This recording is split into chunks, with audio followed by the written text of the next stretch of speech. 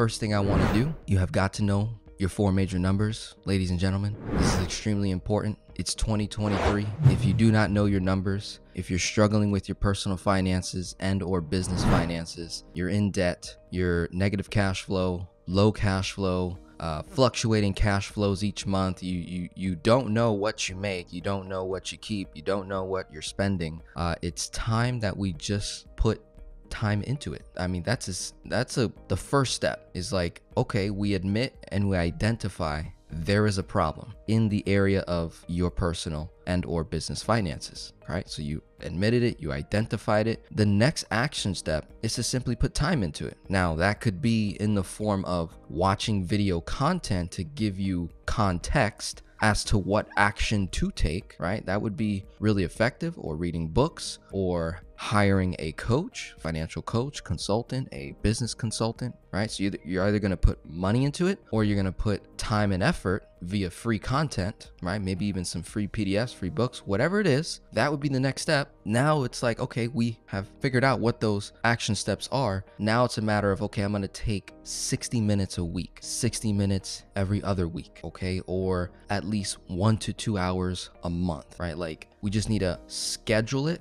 put it in the agenda so we can move forward there, right? Now, I like to simplify it. When I'm gathering my numbers, there's 4 major numbers you need to know. You need to know what's coming in. How do we figure that out? By simply looking at our bank statements, right?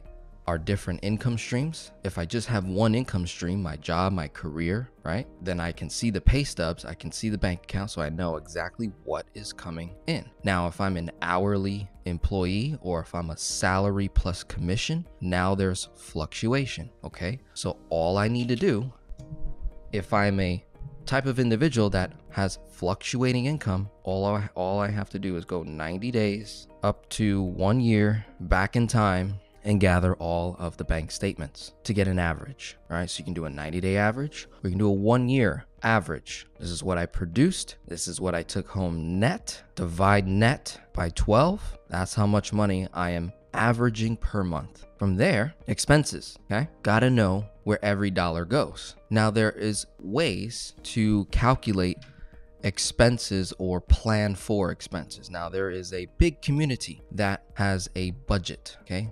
A lot of people believe in budgeting. Great. So if you like the idea of budgeting, right? You like the idea of creating categories for the different areas that you spend money in, or having separate accounts to take care of certain bills. Okay, cool. You're going to want to look at people like Debt-Free Millennial, descendants of the Dave Ramsey community, the FIRE community, right? You're going to want to look at some of those content creators. If you're like myself, where you don't budget, you just simply calculate what you spend per month, where you spend it. You simply look at the bank statements, you see where every dollar goes, and then you minus your income from expenses, and then you see what you're left with, which is that monthly cash flow. From there, what I simply do, once I know where every dollar is going, I look at the guaranteed bills, right? Stuff that doesn't fluctuate. I have that right here in one category. I'm like, okay, this is what I spend.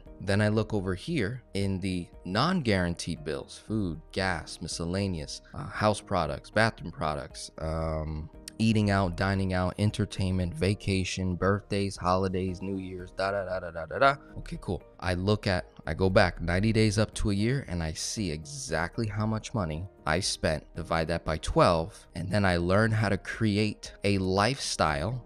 I learned how to create an income, I learned how to create an income that matches that lifestyle, that lives above it, so that I don't have to stay within a budget, right? Like, I don't have to get a headache or get stressed when I go $500 over this budget or $700 over this budget, right? What has worked for me is to simply know what is going on in my finances, know exactly where money is going, and then identify where are the leaks in my personal finances. So instead of trying to reduce, cut, rice and bean diet, like put more stress on an already stressful position, I'm simply looking for leaks in my personal and or business finances. What would be a leak? An example of a leak would be, I have $5 to $7, upwards of $10,000 per month in bills that can be paid with a credit card, but I'm running it through a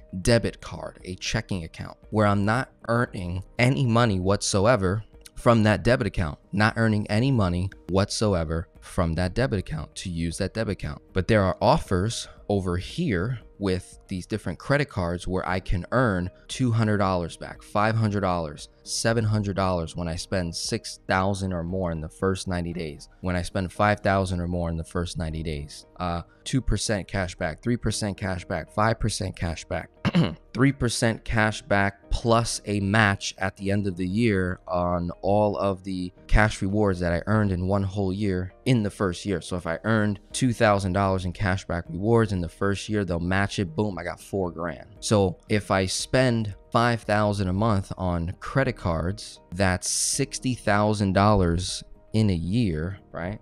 And I'm earning, say, 3% cash back, that's $1,800. And let's say the first 90 days, they gave me a $300 statement credit for spending $5,000 or more within the first 90 days. That's $2,100 back into my economy. So instead of spending $60,000 a year minus $2,100, I'm now spending $57,900 a year. So I didn't change the lifestyle, I simply redirected or increased the flow, the velocity of money to recapture $2,100 a month and ongoing, right? So then I look at from there, $57,900, right? My actual cost of living is $60,000 a year of bills that can be ran through a credit card. Let's just say in my personal finances, it's more like 100,000, right? In the neighborhood of about 100,000. You know what? I'm a liar. It's more like 120, about 120,000 between personal and business that I'm running through credit cards, and honestly, probably more than that. So I average about 2%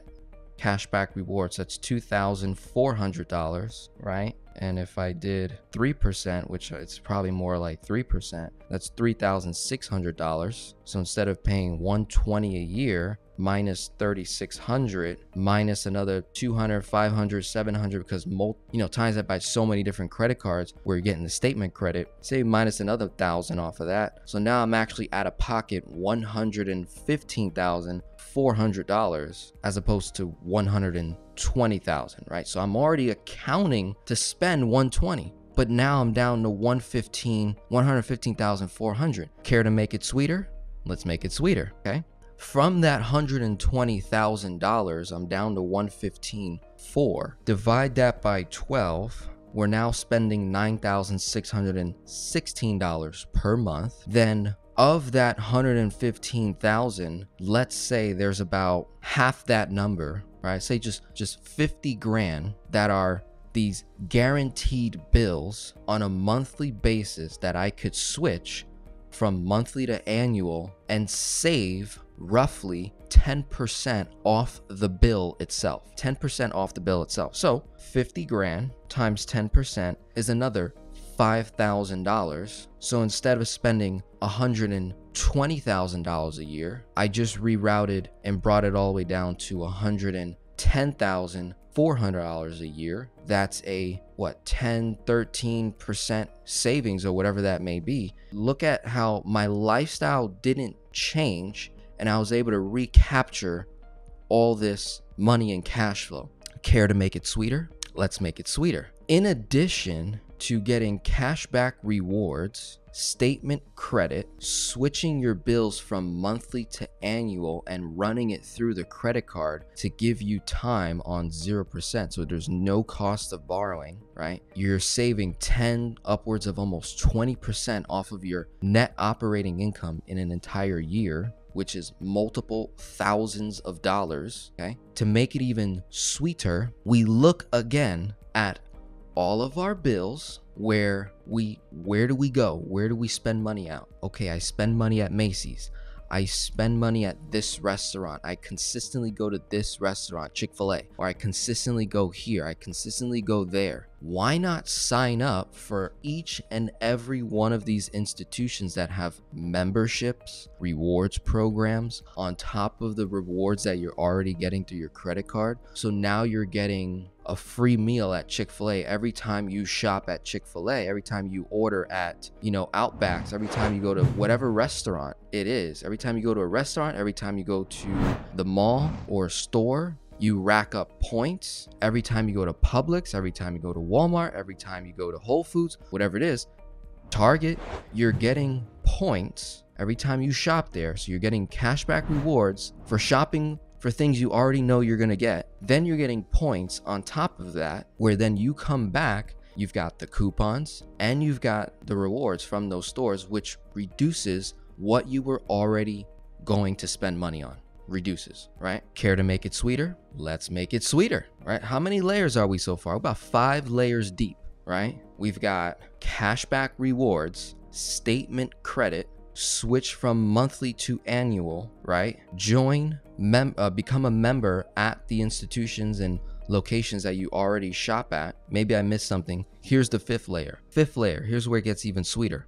Let's say you shop at Sephora, or what's the other one? Ulta, right? Let's say you shop at Sephora and Ulta. This is for the women, right? You do the makeup, you do the liner, the lashes, you do the skincare, the management, all that stuff. You know what? Even for the gentlemen too. What am I talking? Because I use skincare products and all the different things to keep this face healthy, right? Keep the skin healthy.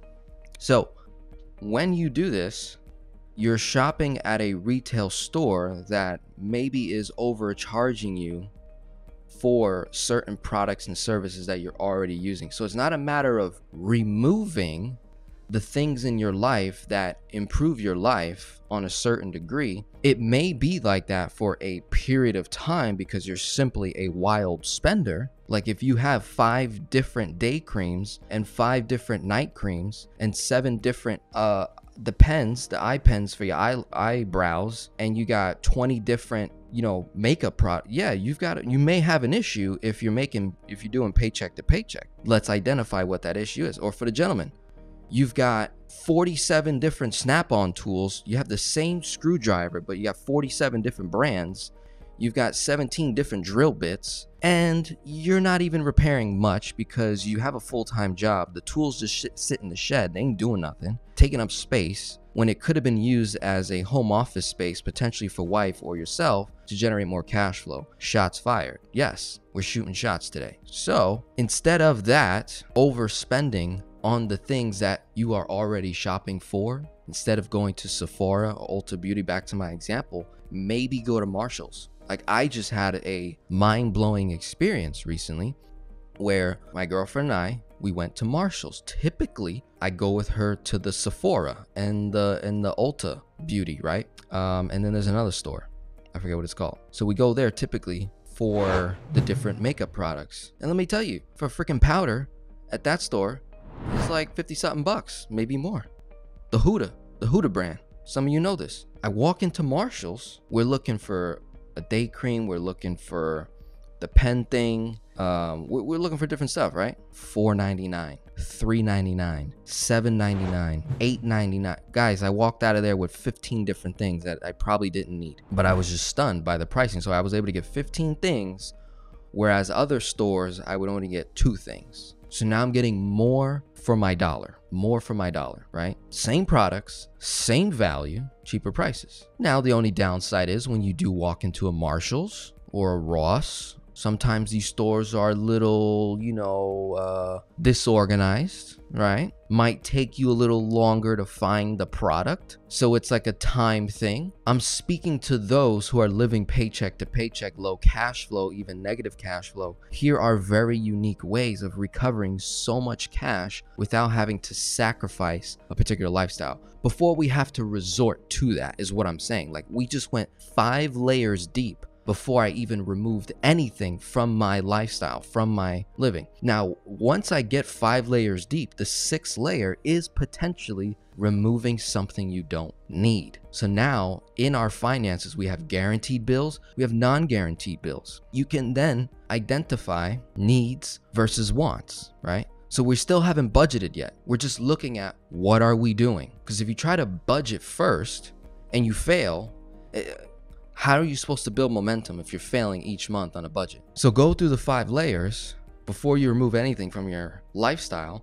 Then layer 6 is actually removing wants versus needs, right? Okay, what is a want? Hey, let's say, for example, you have Netflix, Hulu, Disney, Spotify, Apple TV, Apple Music, Kindle, Amazon Prime. The average American is spending over $900 a month in subscriptions, ladies and gentlemen. That is a fact, okay? Reason why I know that is back in 2018 or 2019, I did a video where I showed the exact number and statistics. So that was in 2018, 2019. I am almost certain that number has increased, especially with inflation being much higher. So check this out. We got these subscriptions that some of them are needs, some of them are wants. Out of the Hulu, Netflix, and Disney Plus, can I get rid of one, ladies and gentlemen? One, and replace that for education, financial education. Boom, you just figured out a way to buy my course right then and there by substitution, maybe for a temporary period of time, or someone else's course, or free content. YouTube University, start there. That's how you consume your time. And now you're no longer watching these shows that are making you dumber and killing brain cells little by little and just wasting your time, right? 6 layers, guys. That's it. That's a whole masterclass right there we can go into. So with that being said, that is the 4 major numbers conversation. This is where I dwell best. For those of you who are just hitting my channel for the first time, this is where I dwell best. I need to know your numbers, cash on hand, what assets, capital do you have, what debt tools do we have. It's my core service right here, financial coaching, strategy, and consulting. Core service, boom.